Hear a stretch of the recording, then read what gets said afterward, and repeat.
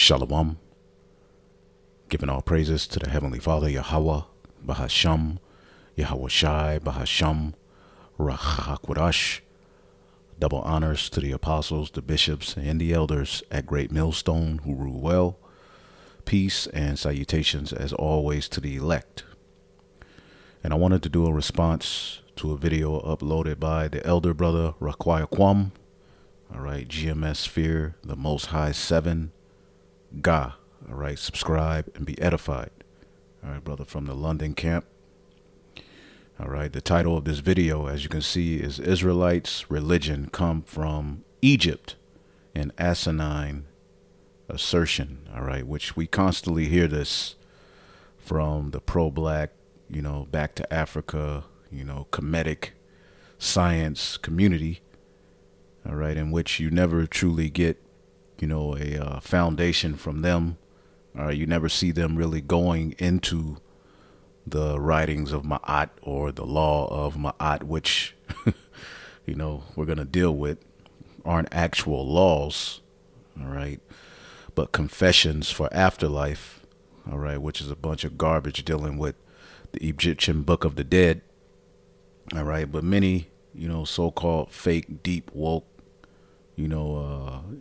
Israelites, all right, who are in a lost state, like Erica Badu. All right, she, throws that out. Well, the 10 Commandments were stolen from, the 42 laws of Ma'at, and you hear that, with these individuals on Senator's channel as well, which, as I was getting ready to do a response to this, the Spirit had this come up, which this is live now, Jabari, all right, the 42 negative confessions breakdown. So he's going into it.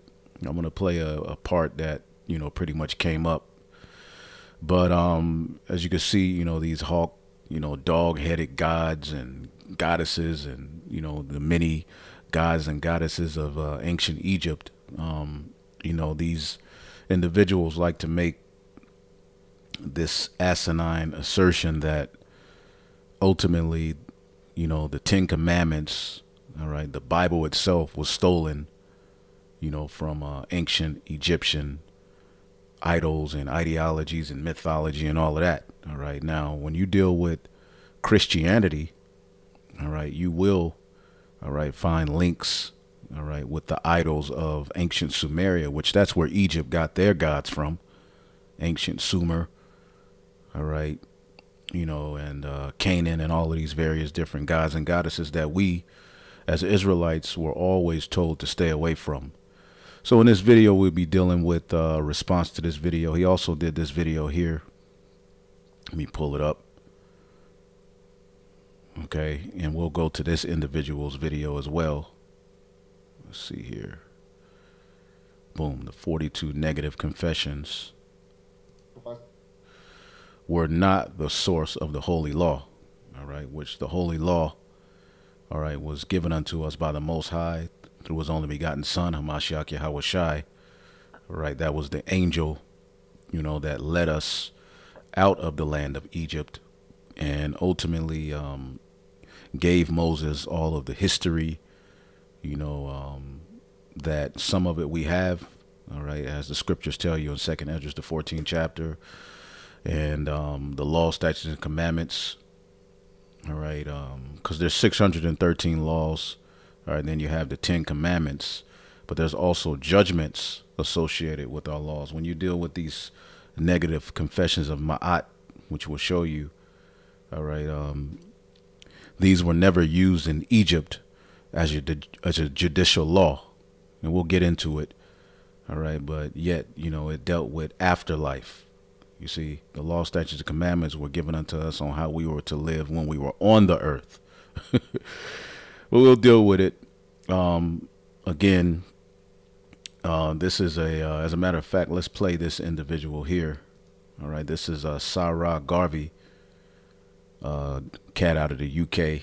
Actually does some decent videos. But overall, the rest were blinded. Of course, you go to these particular YouTube channels and some of these individuals would have, you to believe that they know the truth and they say particular things that are true, but as you continuously listen to them, all right, they're going to go left at some point, and that's what they're set up to do now. The title of this video is the Abrahamic religions are linked to Egypt/Kemet, all right, which when you deal with the Abrahamic religions, you know, that's Judaism, Christianity, and Islam, which are all filled with idols and perversions of the actual truth. All right. But we'll get into that when we can, if the spirit allows. Let's listen to this guy, and we'll get into it. Egypt is mentioned more in the Old Testament than Israel is. All right. Now he starts this off by saying Egypt is mentioned more in the Old Testament than Israel is. All right. Now I would need him to clarify his statement. All right. As he pulled up this, you know, this here it says Egypt is mentioned in the Hebrew Bible almost 700 times and is referred to another 25 times in the New Testament, making it the most frequently mentioned place outside of Canaan in the Bible. All right. So maybe he's speaking as in the form of a landmass. All right. Well, we were slaves in Egypt for 400 and some odd years, 400 plus years. All right. And a lot of times when you see Egypt in the Old Testament, sometimes it's spiritually speaking. All right. Just like in Deuteronomy, the 28th chapter, it says we shall go into Egypt again with ships. All right. That's speaking of a spiritual Egypt, as Revelation, the 11th chapter, tells you their dead bodies will lie in the street of the great city, which is spiritually called Sodom and Egypt. All right. This very captivity we're in America is patterned after ancient Egypt, okay, which the Greeks and the Romans always ran, all right, to Samaria and Egypt to pretty much borrow their gods and establish their, you know, worship systems, which the Israelites, when we get into the law, we're going to show you, we were, you know, commanded to stay away from the ways of Egypt. Because when you go into Egypt, all right, there's many gods and goddesses. As a matter of fact, when you go into it, as you can see here, it is not surprising that there were over 2,000 deities in the Egyptian pantheon, okay, which is way separate, all right? And when you deal with these deities and how they were worshipped, they were associated with the stars, the moon. We were always, as Israelites, commanded to stay away from that madness, okay? And these deities in the Egyptian pantheon, which pan means all, theon mean God, all right, all gods, just like the Greeks and the Romans had their pantheon, okay, because that's where they went to get their gods. They went to ancient Samaria, ancient Egypt. See? Some of these deities' names are well known. Isis, okay, which is nothing more than the Queen of Heaven, who was Semiramis at one point. You know, Ishtar. They're one of the various different names. Osiris, Horus, Amun, Ra. All right. And a nigga from Egypt will say, we'll see, it says, you know, Amun. All right. That's where they get amen. And that's a damn lie. The word amen in the Hebrew just means it is affirmed. All right. But they'll see, you know, and this is, a lot of this is barbershop talk, smart, you know, fake, you know, smart, dumb, you know, nigga talk. All right. And the best thing for these individuals to do is repent, but they're not, because ultimately they're proud.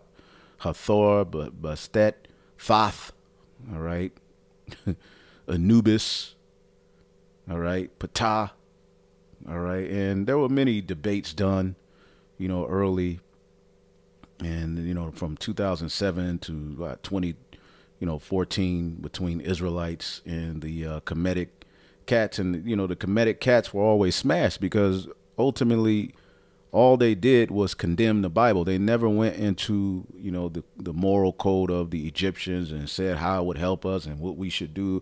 All they do is talk about ultimately, you know, the Bible is fake. The Bible, you know, this was stolen from Egypt, that was stolen from Egypt, but they never go into where, when, how.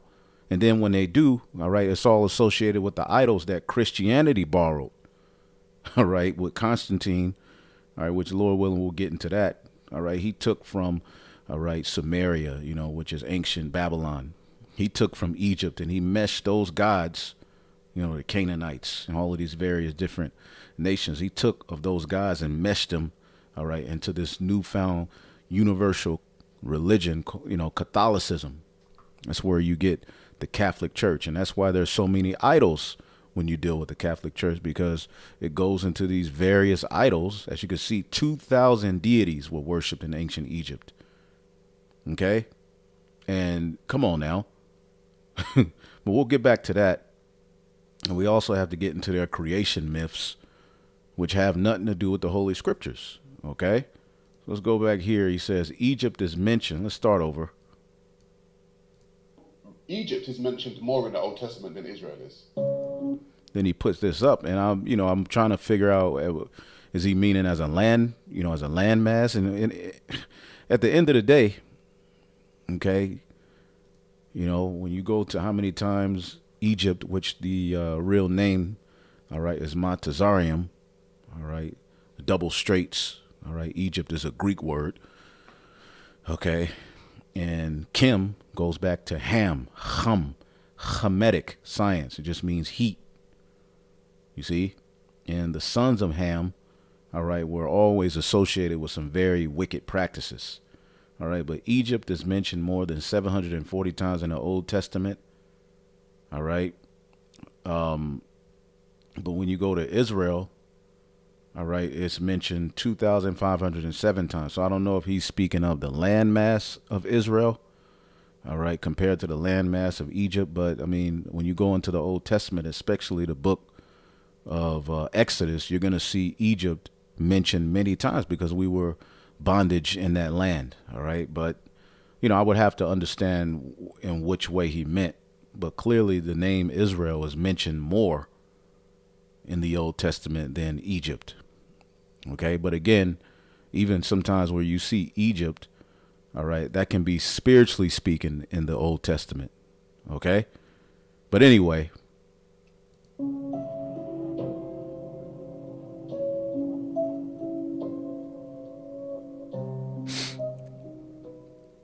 There would be no Abraham religion without Egypt.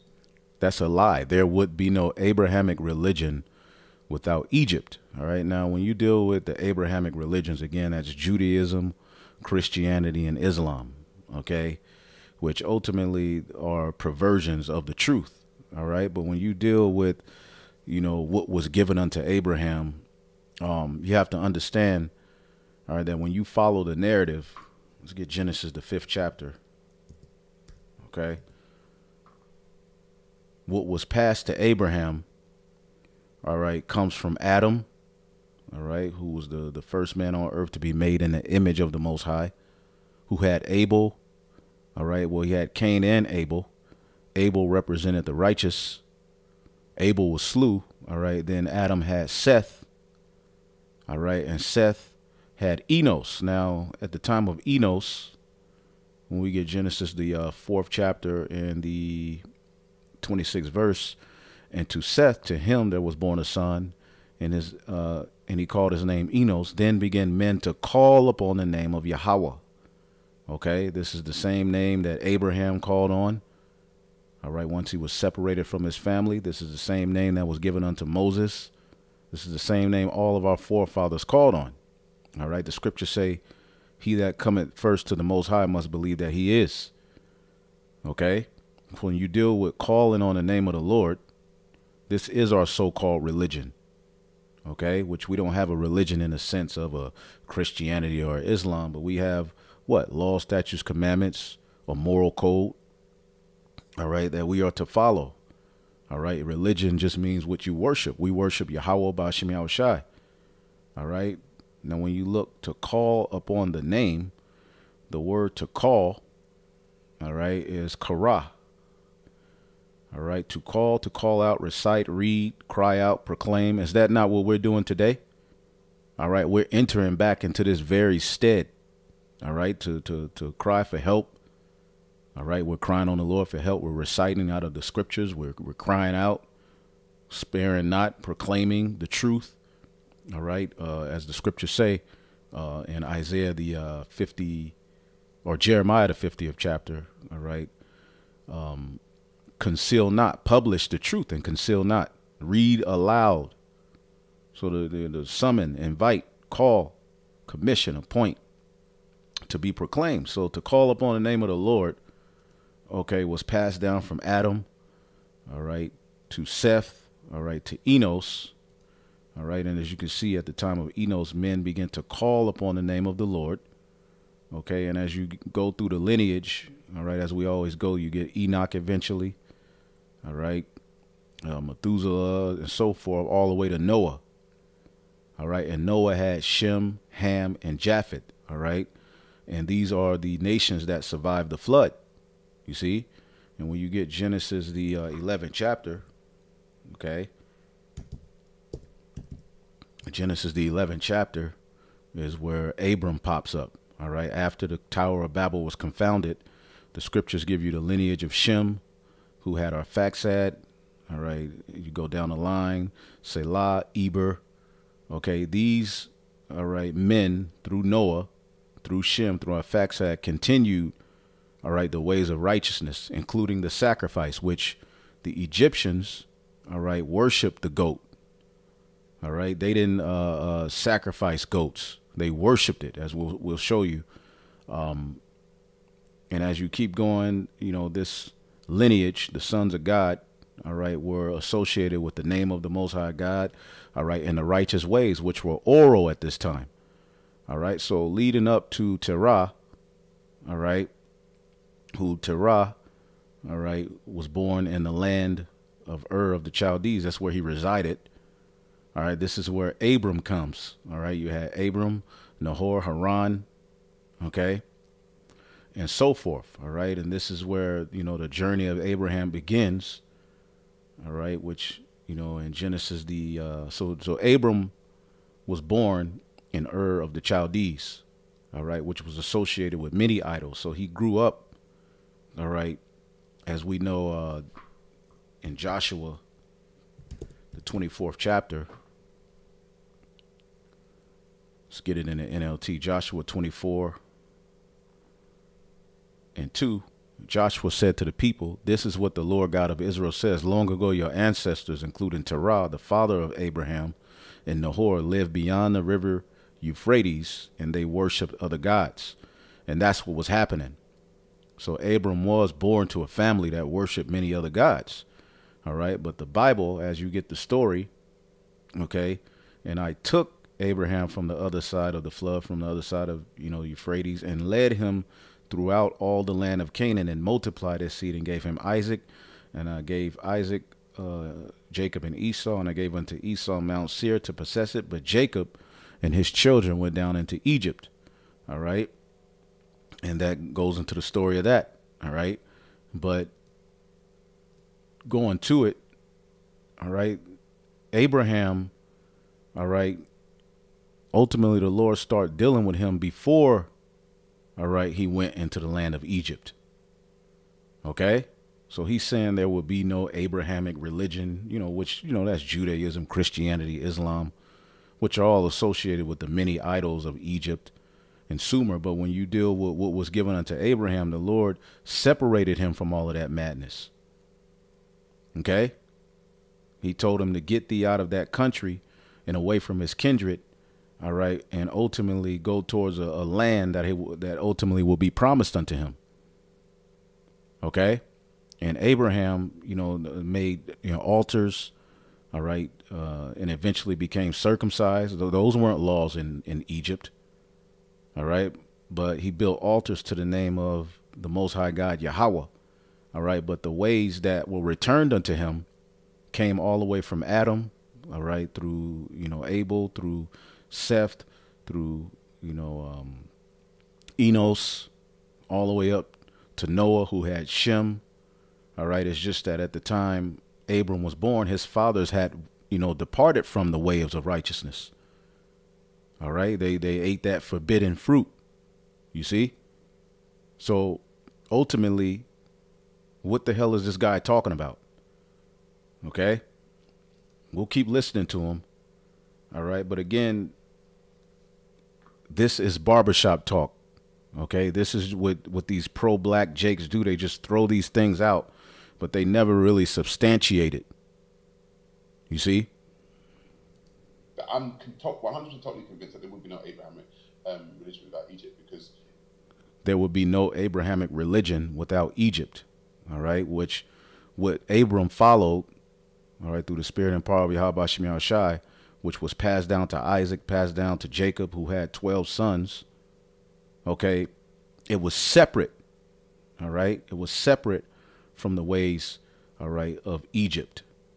When you go into it, all right, eventually Moses comes on the scene down the line, and that's where we get the law, statutes, and commandments written on stone. But before that, these ways were oral. These were oral traditions, all right, that were passed down, all right. And as you go through many of these ancient societies, there are particular commandments, even in the 10 Commandments, that these different civilizations follow. But as we'll show you, there are only 4 of the 42 confessions of Ma'at that line up, all right. And we'll show you, which in many cultures, they said not to murder, not to steal. Even today, you're told not to murder and steal in the so-called American law, right? You're not supposed to steal. All right. Even though today you can just go and, run up in the store and just walk out whatever the hell you want. But let's keep listening. Then we'll get into it. Egypt is mentioned more in the Old Testament than what it is. You can go to the 42 negative confessions of Ma'at in Egypt, and you can find the 10 commandments within those 42 negative. That is a false statement. You see? Now all right, the 42, all right, laws of Ma'at, which they're not laws, all right, they're the 42 negative, all right, confessions, all right, dealing with afterlife, as when you died in ancient, Egypt, you had the Egyptian Book of the Dead, they dealt heavily with the afterlife. So when you died, you go before the gods and you would have to confess, all right, to what you did as you were on the earth, and if you passed the test, but pretty much you would be, granted, the afterlife. All right, but as you deal with it, there are only 4 of these negative confessions, which we'll get into it. All right, as you can see here, the ancient Egyptians' negative confessions. All right, a comprehensive guide and fact sheet about the 42 negative confessions, discovering fascinating facts and information about ancient Egypt and negative confessions. The Declaration of Innocence consisted in a series of denials referred to as the negative confessions. Okay, and these aren't judicial laws that are used in ancient Kemetic judicial law. All right, it's basically a cheat code for the afterlife. All right. And when you deal with the 42, confessions, only 4 of them line up with the 10 Commandments. OK, and those 4 are, murder, adultery, not to steal, and not to bear false witness, or not to lie. OK, those are the only 4 of these 42 laws of Ma'at, okay, that have anything to do, all right, or any resemblance, all right, to the 10 Commandments. Okay, and ultimately there are no judgments associated with these negative confessions, and we're going to break down how the negative confessions work. As a matter of fact, let's play a little bit of this brother's video, and we'll go back to that guy Sarah Garvey as well. Okay, but as you can see here, the negative confessions, the Book of the Dead, which, what is the Book of the Dead? Okay, what is the purpose of the Egyptian Book of the Dead? Okay, these texts served as a guide for the dead to use on their journeys to the afterlife. See, the scriptures don't deal with none of that mythology and garbage. Each was prepared by scribes for burials. Okay, and they can't tell you who wrote those 42 confessions. See, each was prepared by scribes for burials with varying qualities depending on the scribe's skill, and some were prepared with blank spaces, all right, to later fill in, all right, the name of the dead. All right, so pretty much the Book of the Dead is dealing with the afterlife, okay? And it's not a single book like the Bible, all right? It consists of texts taken from the coffin text and pyramid texts. There are many different versions of the Book of the Dead. Wealthy Egyptians commissioned scribes to create a personalized version of the Book of the Dead in which the name was inserted. All right. Other ready written versions could also be purchased with the space for the name of the deceased to be entered. The following text that describes the 42 judges or assessor gods in a list of negative confessions are taken from the papyrus of Ani, which is one of the more popular ones, an ancient Egyptian scribe who commissioned a personalized version of the Book of the Dead. Okay. All right. Fact 1, all right, of the negative confessions, the ancient Egyptian Book of the Dead was a protective guide to the afterlife that included text providing correct ways to address 42 gods of the underworld. See? None of the scriptures don't deal with none of this garbage, man. Okay? The ancient Egyptians believed that the soul consisted of different entities, including the Ka, Ba, Aku. All right? The parts of the soul called the Ka was the life force, the double and spiritual essence of a person. The Ba was the roaming physical essence of the soul, and yada, yada, yada, man. All right. The soul entered into the hall of judgment called the hall of double justice, or the hall of two truths. All right. Where the earthly life was examined by 42 assessor gods or judges. Each of the gods required a declaration of innocence from specific crimes and wrongdoings. Each of the 42 assessor gods or judges required a declaration of innocence or negative confession, all right, from specific crimes and offenses. The spells numbered 125 and 126 contained in the Book of the Dead explain the correct words to use to persuade each of the 42 assessor gods or judges that they had committed no evil or transgressed any laws. All right. It says, success allowed for entry into the house of reeds. Failure to persuade the 42 assessor gods that they had lived a life without sin, all right, to answer questions correctly, to use the appropriate responses will result in this part of the soul being given to the goddess Amit, the soul eater, all right, preventing all elements of the soul being united. So she would eat your soul, I guess. Okay. So this is just an overview of the madness. All right. But again, they will just throw these comments out here. Now let's listen to this brother. Okay. Let's get a little bit of this as well, and we'll get into more of it. That's true. All right. Lesbianism. All right. They would defile the corrupt people. Yeah. Moism, alphabetism. That wasn't all right. Now in certain, dynasties in Egypt, you may have a particular pharaoh on down the line who may have spoken against it, but that wasn't a universal law in Egypt to not be a Mo, to not commit incest. See, when we went and got amongst these Egyptians, the Lord always made it a point here in Leviticus 18:3. All right. This is what the Lord told Moses to say. Speak unto the children of Israel. All right. Leviticus 18:2. And say unto them, I am Yahweh your God. After the doings of the land of Egypt, wherein ye dwelt, all right, ye shall not do. See, this is what the Lord told Moses to tell the Israelites. And this is what we're telling our people today. After the doings of the land of Canaan, whither I bring you, ye shall not do, neither shall you walk in their ordinances, man. And they did a lot of evil things, man. All right. And when you read the history, Jake always got into these practices. When you look at Christianity, all right, that is a form of Egypt.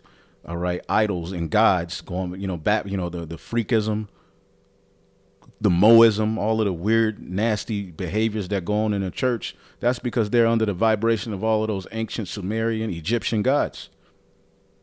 All right. It has a stronghold on them.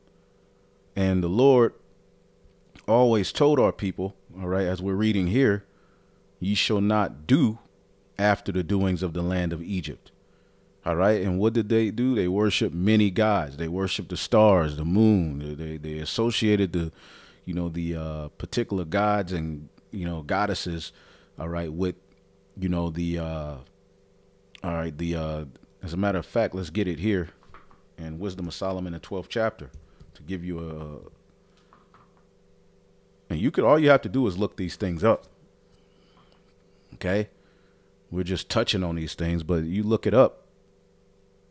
The people that were in the Holy Land, before we moved into that land, were doing all manner of wicked practices. All right. Wisdom of Solomon 13:1. Surely vain are all men by nature, who are ignorant of the Most High, and could not out of the good things that are seen know him that is. All right. Neither by considering the works did they acknowledge the work master, but deemed either fire or wind or swift air or the circle of the stars or the violent water or the lights of heaven to be the gods that govern the world. See?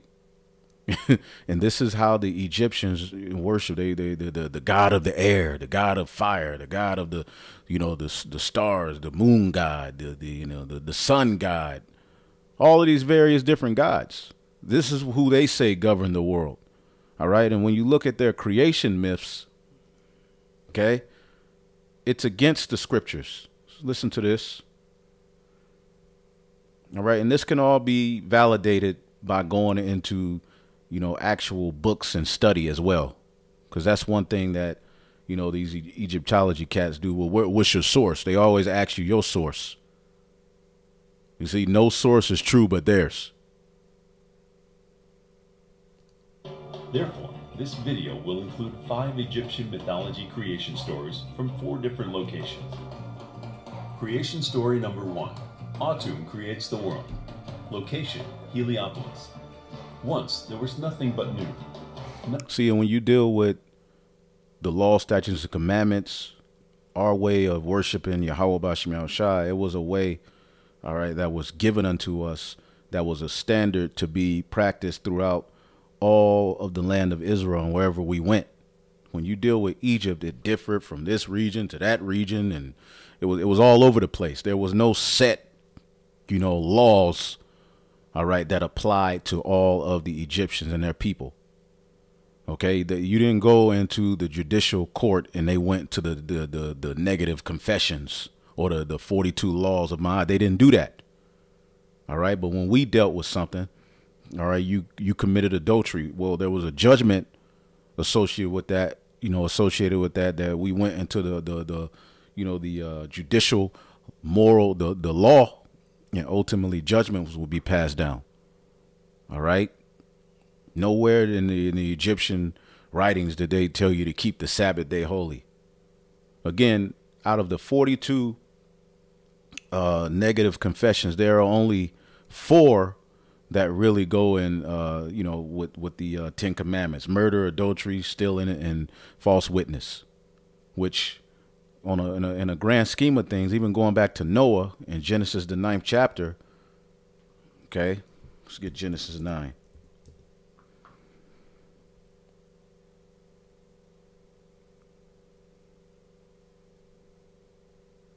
Genesis 9:5. And surely your blood of your lives will I require at the hand of every beast, will I require at the hand of every man, and at the hand of every man's brother I will require the life of man. Whoso sheddeth man's blood, by man shall his blood be shed, for in the image of God made he man. All right, dealing with the chosen man, the chosen people. All right, there was a way we were supposed to live. All right, but ultimately you see here, even going back, all right, after the flood, and the thing, the Bible doesn't hide from the fact that these different, nations had their kingdoms. Yes, the Hamitic, all right, which today, they associate with African, the Hamitic people. Yes, they had great empires. All right. But when you go into the ways of those empires, they were detrimental to the Israelites, as the Israelites, okay, Psalms 106 and 34, they did not destroy the nations concerning who the Lord commanded them, but were mingled among the heathen and learned their works and served their idols, which were a snare unto them. You see, as we're showing you. All right. One of their idols was the goat. All right. Let's go here. Let's get Leviticus, the 17th chapter and the 7th verse. All right. These are the practices that Jake picked up in Egypt. Leviticus 17 and 7. All right. And they shall no more offer their sacrifices unto devils, after whom they have gone a whoring. This shall be a statute unto them forever through their generations. Now, when you look this up, we'll get back to those creation myths. All right. The people must no longer be unfaithful to the Lord by offering sacrifices to the goat idols. All right. That goat, the devil, the horn. All right. Today, you see these different wicked people who are a part of this cult on the left hand. They throw up the horn. All right. They're worshiping, the Baphomet, which goes, back to ultimately the goat of Mendes. Okay. Which when we got into Egypt, our people, all right, as they were mingled among the Egyptians, they learned these things and they were offering sacrifices to goat idols. All right. And the Lord told us not to do these things. And all you have to do is look up the Egyptian, all right, worship of the goat of Mendes, or the he goat, often represented, all right, on Egyptian monuments as a ram, identified by Herodotus as the Greek god Pan. All right. He was supposed to be the god over them all. All right. Was the god of Mendes. Okay. And you can go and read into it, but ultimately the goat of Mendes, all right, was something heavily worshipped in Egypt. And when they saw that we, Israelites sacrifice goats, they looked down on that. Okay. They got hostile. All right. Over us, sacrificing goats, because ultimately they worshiped them and built idols to these goats. All right. And that same vibration is back here today in America. All right. But that's a whole nother lesson for a whole nother time. Okay. But going back here, let's listen to there's 5 creation myths. All right. Now we have a creation story in the book of Genesis. All right. And when broken down in its proper form, you understand that the Most High gave the blueprint to the Elohim, headed by his only begotten son, to create everything, all right, in the heavens and on earth. Okay. And then once everything was complete, all right, he sent them, starting with his only begotten son, start with Adam, onto the earth, as there were other people on the earth. And he gave Adam the breath of life, all right, the ways on how to govern this earth. All right. And the Bible follows that chosen seed from Adam, all right, all the way up, all right, to Noah, Shem, all right, all the way up to, through our fact set, all the way up to Abraham, who had Isaac, who had Jacob. These are the sons of God. These are the people whom the Lord chose to be nigh unto him. And when you go into the history, they've always had a problem, all right, with mimicking these heathen in their worship practices and linking it to theirs. Nothing but the waters of Nu. And the waters of Nu were formless, and they were dark. And from Nu, from the void of the waters, sprang Atum, the first of the gods, the creator of the gods, and all that is. Atum wished for bodily pleasure, so he pleasured himself. And from his seed sprang Shu, who is the air. You heard that? He pleasured himself, meaning he beat off, jade off, J-A-C-K'd off. All right. And, burst, the different other gods and goddesses into existence. And Tefnut, who is the light. Shu and Tefnut were alone with Atum, alone on the primordial hill in the waters of Nu, and they became separated from one another. This caused Atum great grief, for he loved his children. Atum sent his eye to look for Shu and Tefnut, and while his eye was gone from him, Atum replaced it with another, greater eye. Soon enough, Shu and Tefnut returned with Atum's first eye. The first eye saw that Atum had supplanted it with another, greater eye. See, madness. Let's go to the second one. I don't even want to hear that one no more. Ra and the 8 gods create the world. Location, Hermopolis. Before all things, there were 8 who are the 4 and their consorts. These were Nun and Nunet, Ha and Hauhet, Kuk and Kauket, Amun and Amunet. And these together were water, unendingness, darkness, and the unseen, which is the air or wind. The 4 gods had the head of frogs, and their consorts the heads of snakes. Together, the 8 gods hatched out from the primeval mound that stood within the void of the waters. The 8 gods made the Nile and caused it to have its flood time and its receding. They made the lotus grow out of the waters, and when the lotus opened, inside was a scarab beetle. The scarab beetle transformed itself into a divine child, and this child was the god Ra. The lotus is thus the birthplace of this. And see, it's important to understand that these myths, a lot of these myths were around before we received the Torah from the Most High through his angel to Moses. You see, because the sons of Ham, the sons of Japheth, all right, they also survived the flood as well. So they had their myths and gods and all kinds of stuff as well, again, before we received the Torah. All right, but when we received the Torah, it specifically told us to stay away from this madness. Okay? Yes, a lot of these religions and practices were in the earth before we received the Torah. The Bible doesn't run away from that. We received the Torah in Egypt. Okay? The Bible is the perspective of the world, all right, from the perspective of the chosen people. This is what we believe, all right? And Moses gives us our history starting in the heavens, all right, and on earth with Adam, you know, how we fell, you know, and pretty much gives us the breakdown of what happened, you know, as we were led out of Egypt and other things. All right. The Torah is the foundation of our belief. All right. But again, we were told, all right, by Moses himself, all right, by the direction of the Most High through his angel to what? Not do after the doings of the land of Egypt. Okay. And when you go into the history, Ezekiel 20:7, and I said unto them, cast ye away every man the abomination of his eyes, and defile not yourselves with the idols of Egypt. I am Yahweh your God. But they rebelled against me and would not hearken unto me. All right. They did not every man cast away the abominations of their eyes, neither did they forsake the idols of Egypt.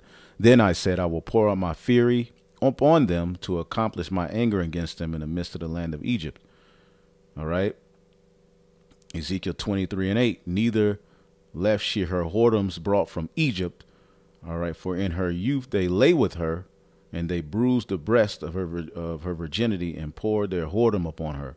So we have always ultimately, all right, been, you know, burned, all right, or, you know, put in separation with our power by following the ways of Egypt. Okay. And we ain't finished. All right.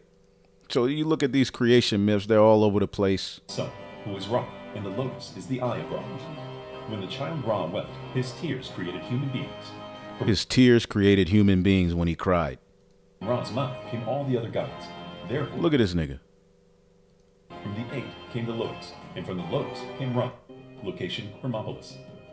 Before the world was made, there was nothing but the primeval mound, and a goose came to the mound. A goose came to the mound. This goose was named the Great Cackler.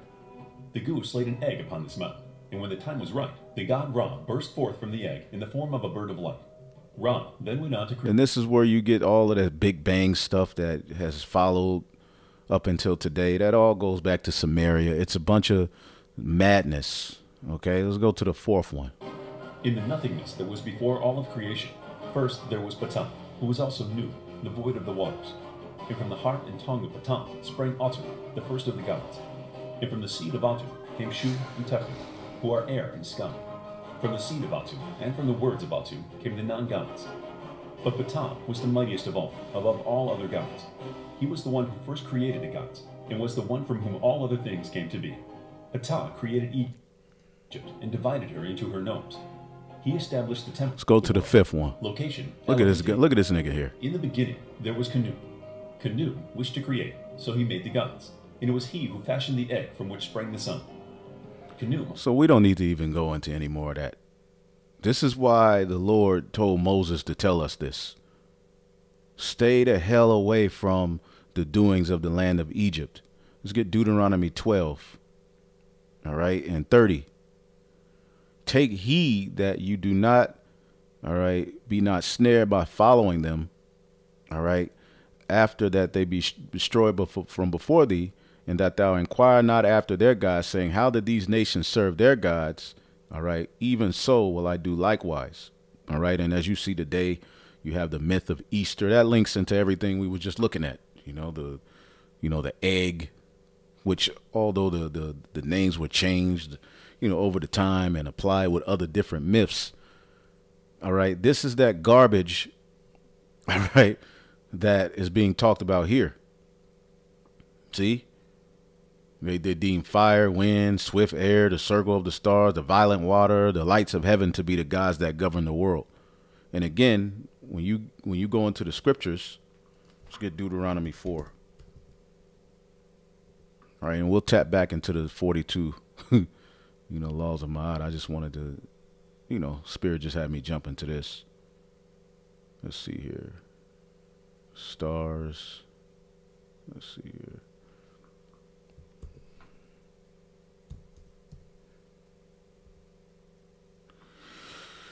Let's see here. Deuteronomy 4 and 16, lest ye corrupt yourself. I start at 15. Take ye therefore good heed unto yourselves, for ye saw no manner of similitude on the day that the Lord spake unto you in Horeb in the midst of the fire, lest ye corrupt yourselves and make you a graven image in the similitude of any figure, the likeness of male or female, the likeness of beast that is on the earth.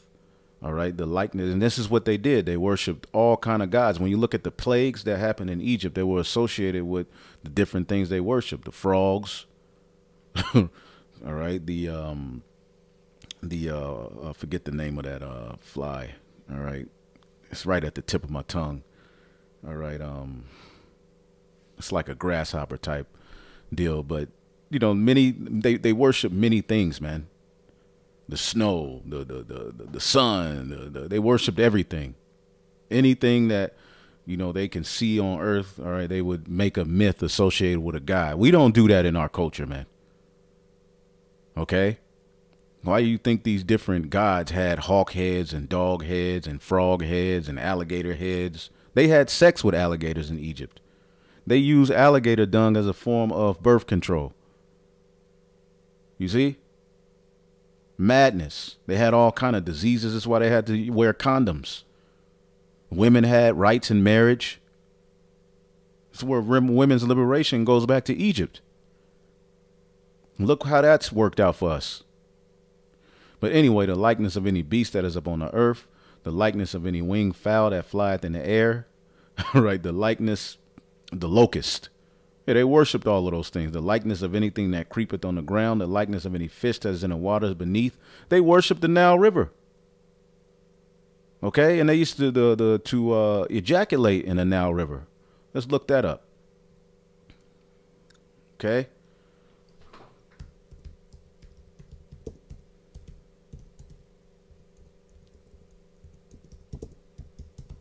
See, we just making it up. And you can look these things up on your own.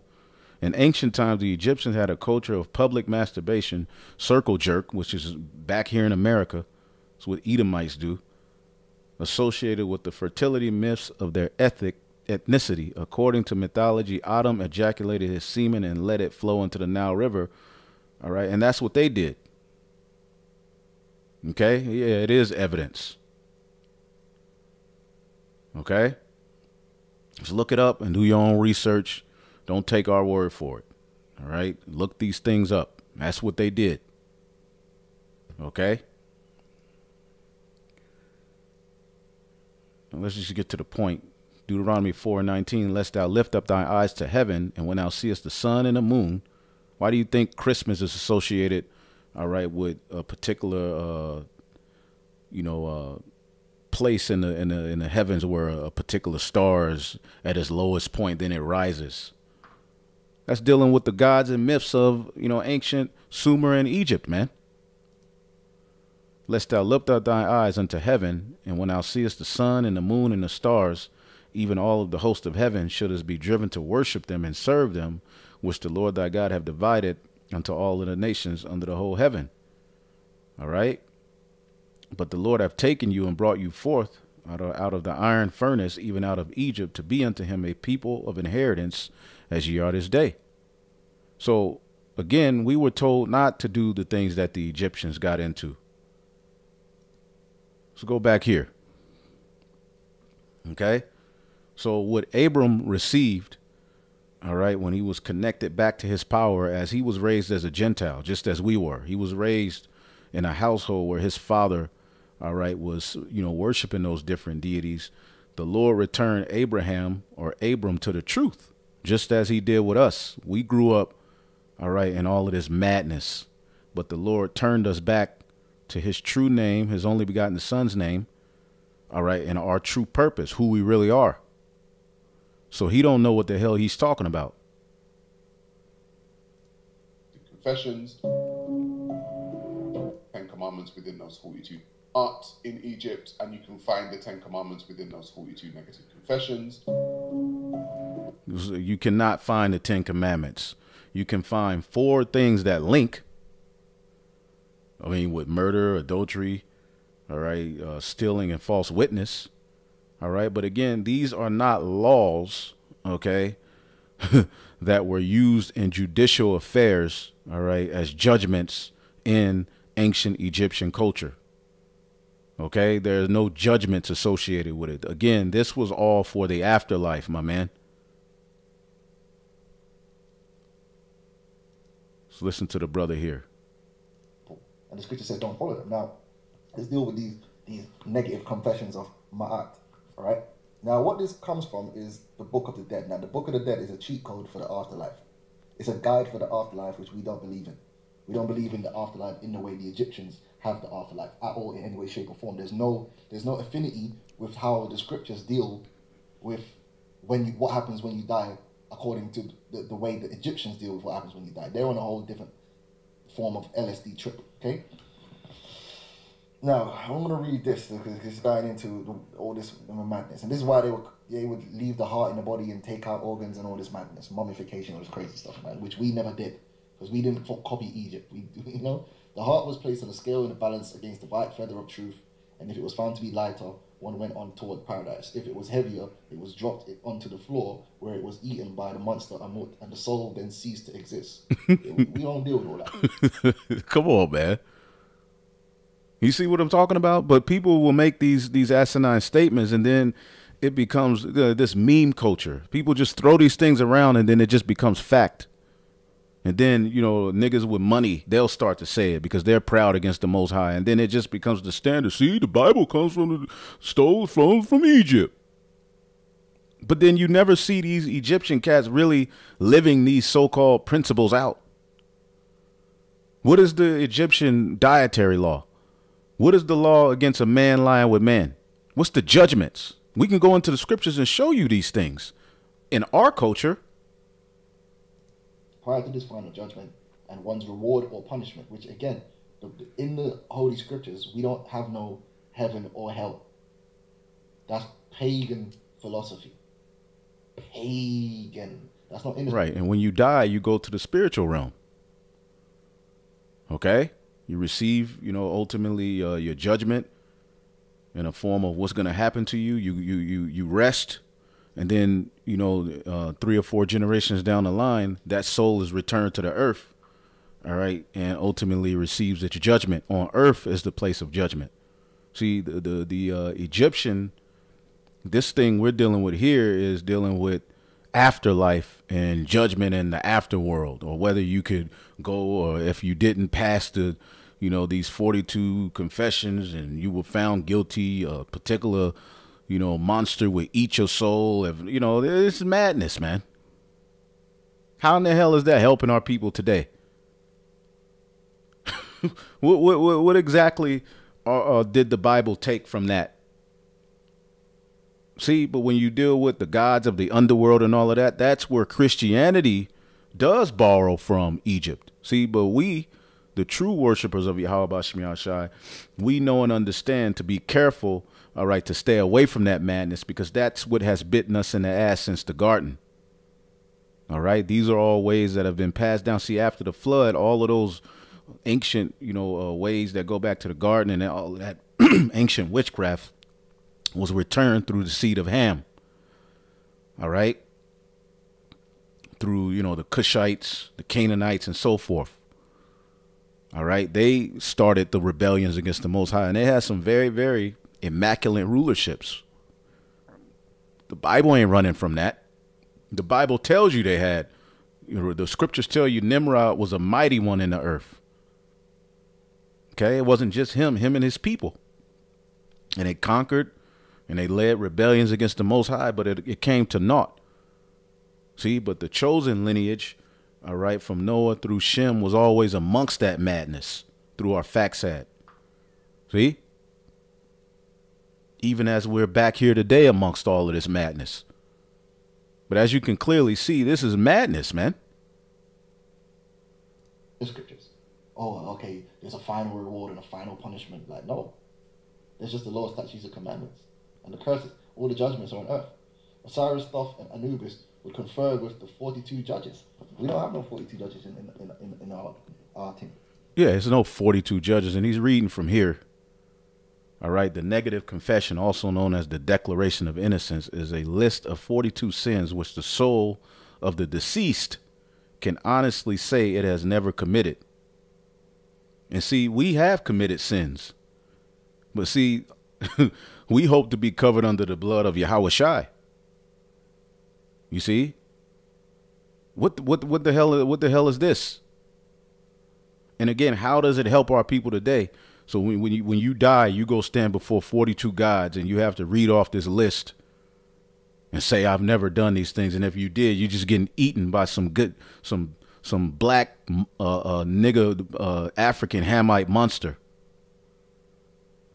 You just eat your ass in front of everybody. Then the gods fly off. This is madness, man. Is a list of 42 sins which the soul, okay, it's not laws. It's not 42 laws. 42 sins which the soul of the deceased can honestly say it has never committed when it stands in judgment in the afterlife. Okay? The soul will recite these in the presence of the gods who weighed their truth in deciding one's fate. The most famous list comes from the papyrus of Ani.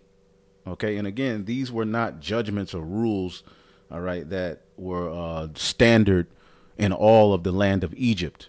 These things would differ from, all right, each region. All right, when you deal with the law, statutes, and commandments, all right, they were given to the 12 tribes of Israel as a moral code, as a way that they were to walk, to keep them holy and separate from all of the madness that was going on, all right, with these ites. Okay, these wicked ites were so nasty. Okay, let's get Deuteronomy, the 7th chapter. That we were, the Lord told us not to even make marriages with them. Let's get Deuteronomy, the 7th chapter.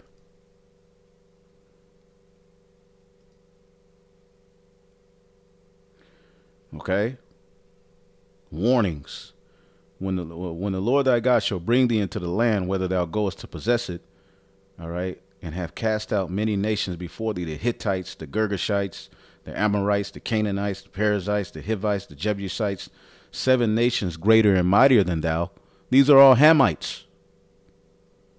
All right.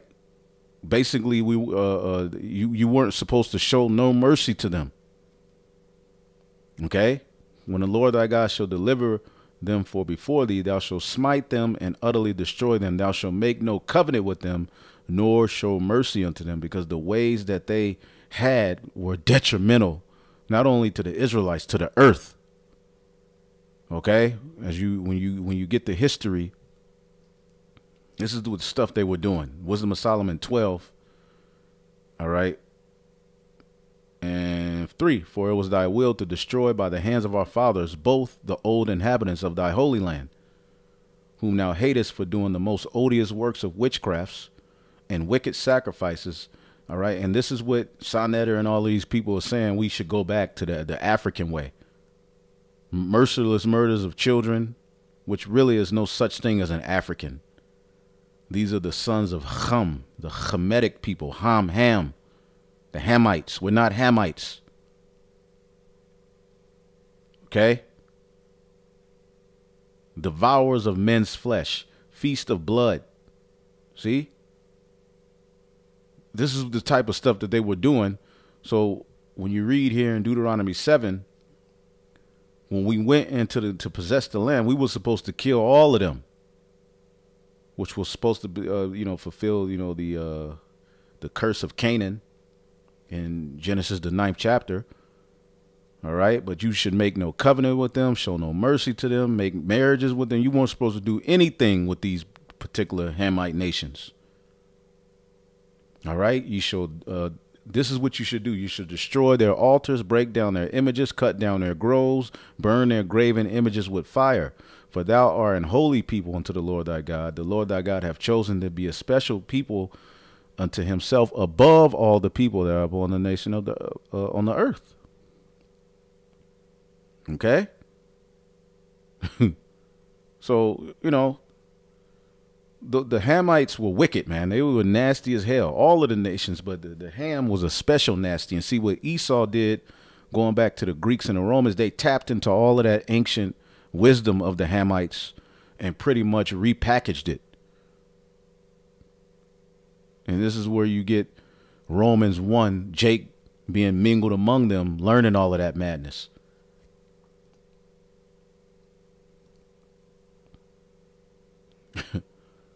Oh, God. So you can,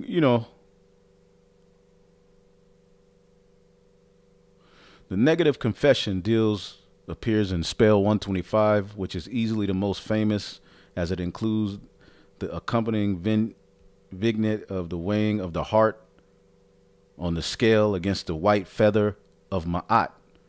And see, this is what this dude was going into when I happened to look at this. I paused it. I just happened to see this pop up. Let's listen to him. The noble known as Hunefer, and you can see his heart being weighed against a feather. See? His heart is being weighed against a feather. And I think it's so interesting, and as you look at this scene, you may notice that the scales themselves are personified Ma'at. She has literally turned herself into the scales of Ma'at. This is powerful. Shrine members, what is the name? There's a name for these scales. What are the names of the scales of Ma'at? They have a name. Who remembers the name for the scales of Ma'at? You can call them the scales of Ma'at, but what are they named? When you read, here it is. We're in the middle of the so-called white man getting ready to lay down martial law, bring the chip. Okay, the civil liberties are getting ready to be taken away. We're in the middle of an economic collapse. How does this help us? You see, now we're going into this today just to show you that, this guy right here, okay, doesn't know what the hell he's talking about. Sarah Garvey. But what is this?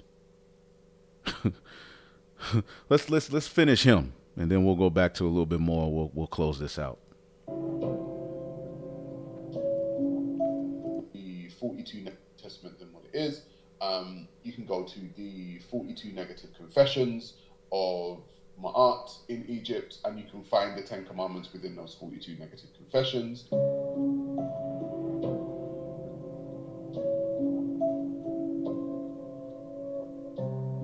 The Cushite Kemetic spiritual science. And that science all goes back, all right, here. All right, it all started here for them. After the flood, the first major empire on the planet Earth was started by, all right, the sons of Ham. Okay? Let's see here. Genesis 10, all right. And 6, the sons of Ham, Cush, Mizraim, Put, Canaan. All right, and the sons of Cush, Seba, and it keep going down. And Cush begot Nimrod, and he became a mighty one in the earth. He was a mighty hunter before the Lord, wherefore it is said, even Nimrod is a mighty hunter before the Lord. And when you go into these cities he established, you get an understanding of what he did. Pretty much, when you go into Genesis, the 11th chapter, this Tower of Babel, this was led by him. This is the same blueprint the elites are using today, but with more technology, you know, more deceptions, more miracles and everything else. But they had their science and everything else going back here. Okay? The EU, there's their motto, many languages, one tongue. It's the same thing, the same what they're doing goes all the way back here. This New World Order thing. The Hamites, the sons of Ham, did that first in their own way. All right. And we have lessons going into that if you want more understanding on that. But madness. The link between Egypt and all of these different Abrahamic religions there's too much link. It's not too much link. And you need to go into the links. Okay, go into the ways of that the Lord told us to follow, and goes into the ways of the Egyptians and link it. A lot of people don't want to go down that rabbit hole. No, let's go down that rabbit hole. I would love to go down that rabbit hole. And see, when you go to the comment board, somebody asks them, why don't you debate somebody? Who's like, I don't debate religion, but you're sitting here talking about, making a statement.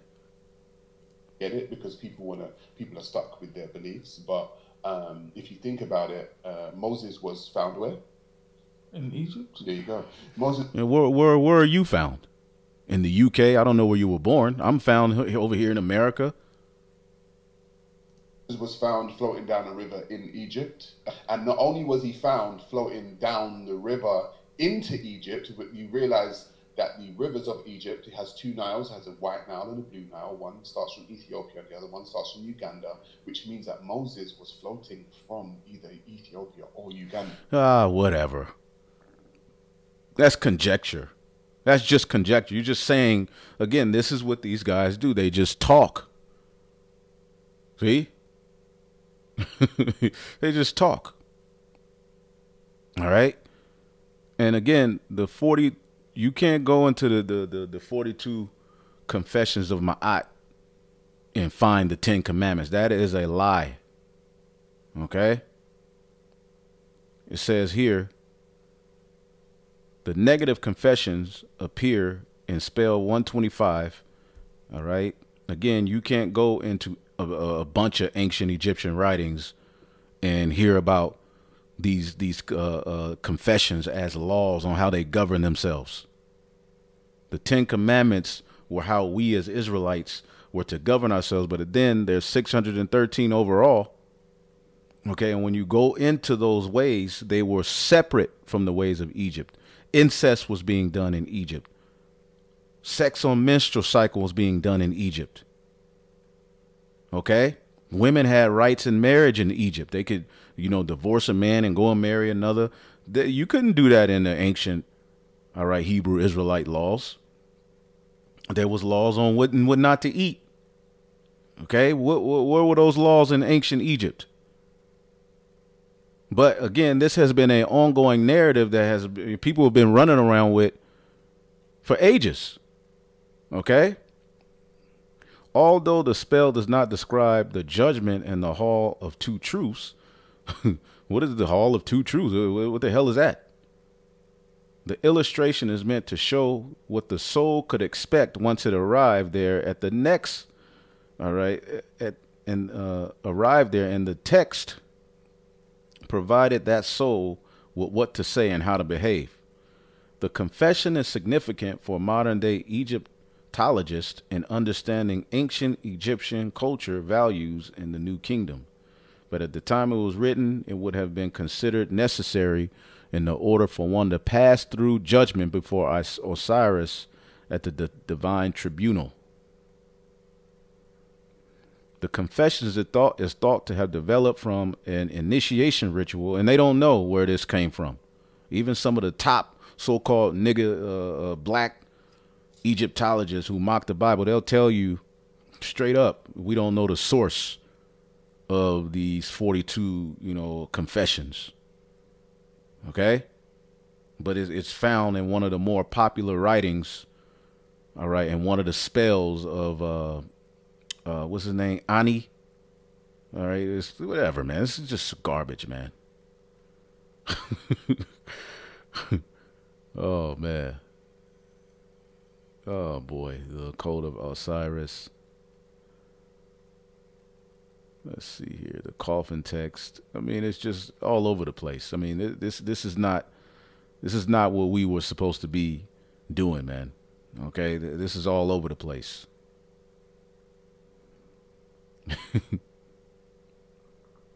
Let's see here.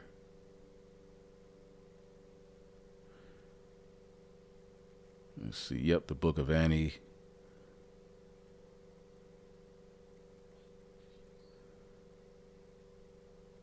Now this link with the Ten Commandments, the Hall of Judgment, you know, is little known of the great number of the 42 gods, but it is likely that they were local gods, each one representing a gnome. All right. Remember David the gnome? I think that was a cartoon, whose names were added to the declarations with the view of making 42 judges represent all Egypt. Names of the 42 judges. All right. You see all of them names.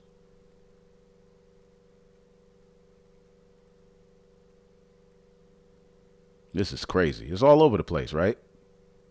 Now let's read this.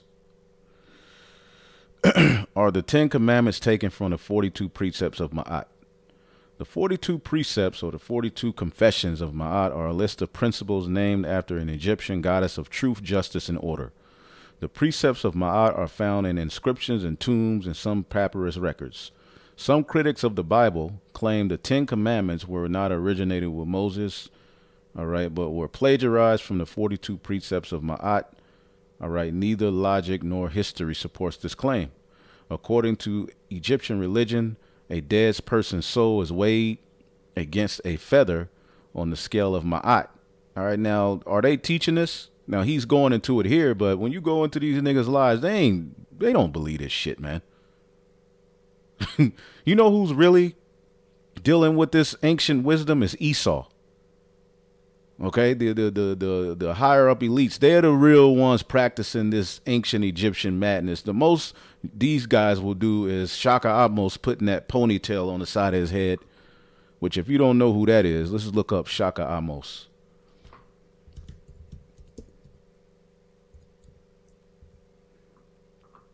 Okay. This is as far as Jake will go with it. See that? That ponytail was the hairstyle of an Egyptian youth, a boy in his youth. He would have that. If you look at it's a cartoon. My son used to watch it. I forget. It's dealing with Moses in Egypt. You notice the Egyptian boys had that hairstyle with that little ponytail. This is as most a Jake would do. Look at this guy.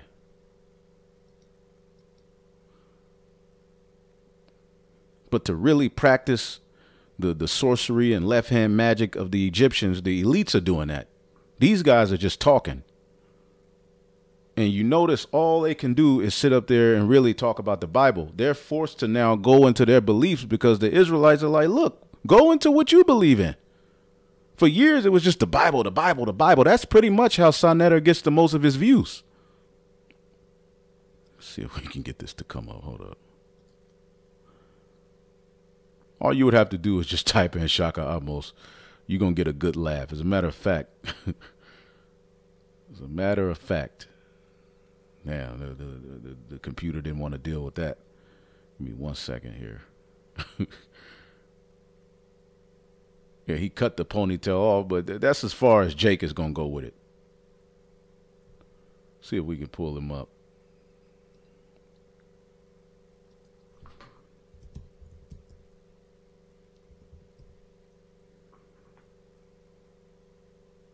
Shaka Amos.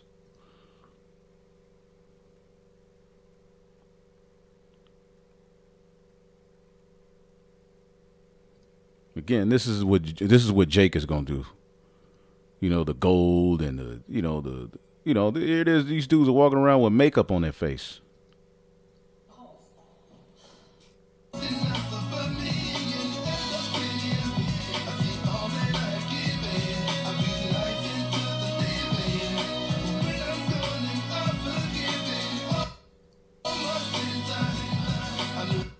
Come on, man. I'm not, you know what? I'm going to leave that alone. I'm not going to even go there. Come on, dog.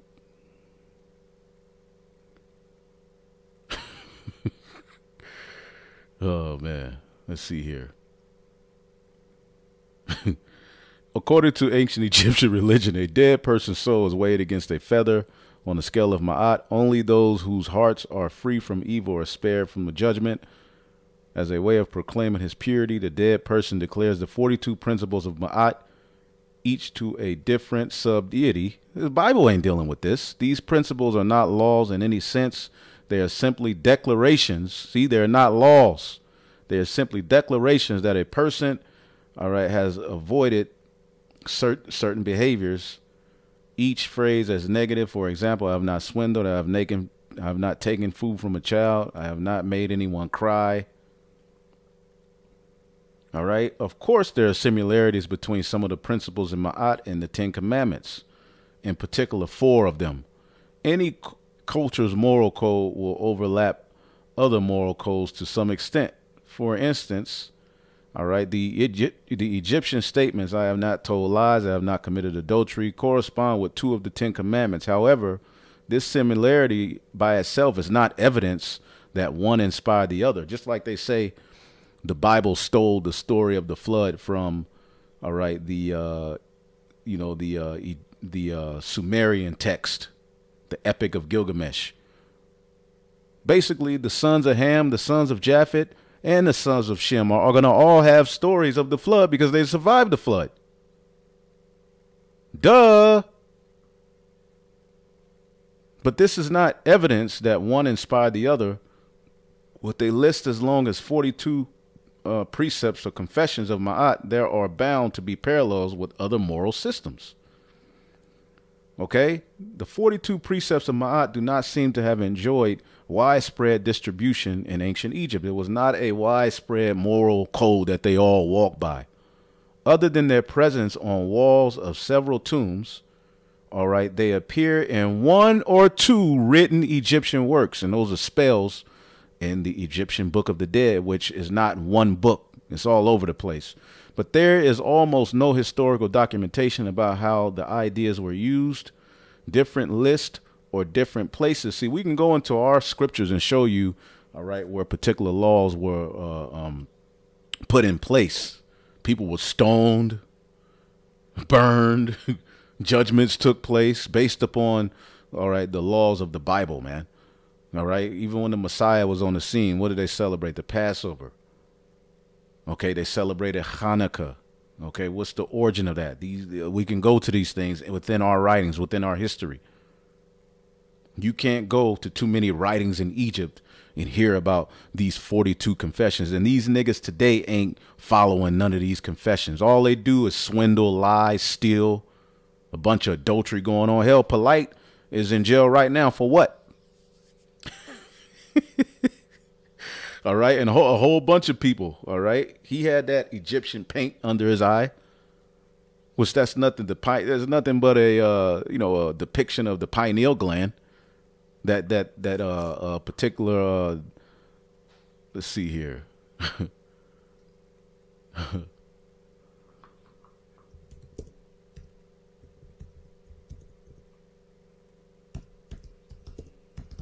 The all-seeing Egyptian eye, pineal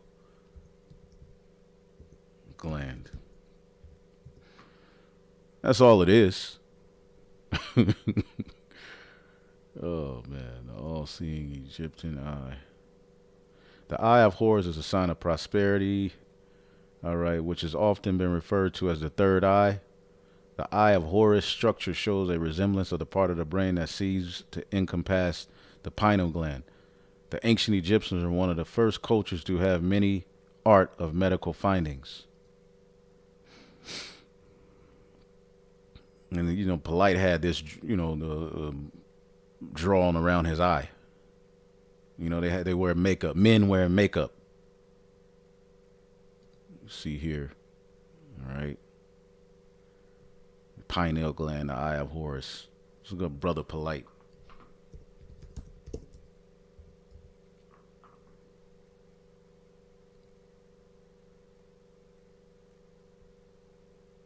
Yeah, you see him with the with the paint on his eye. You see?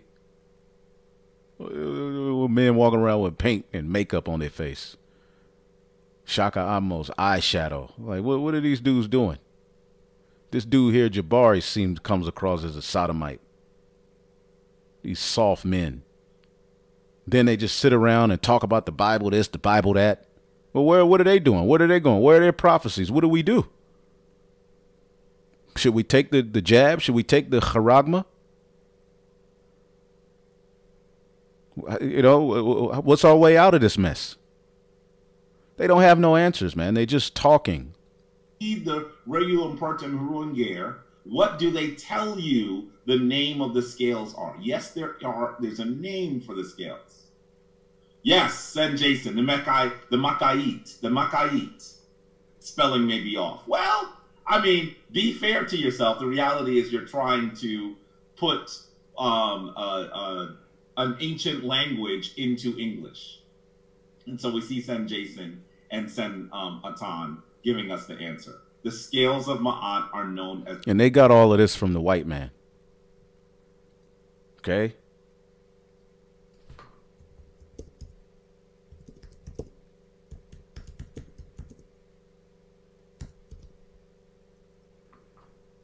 Who's the father of Egyptology? Jean-Francois Champollion. All right, which there's more.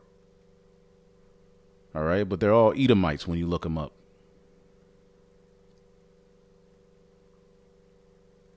Okay?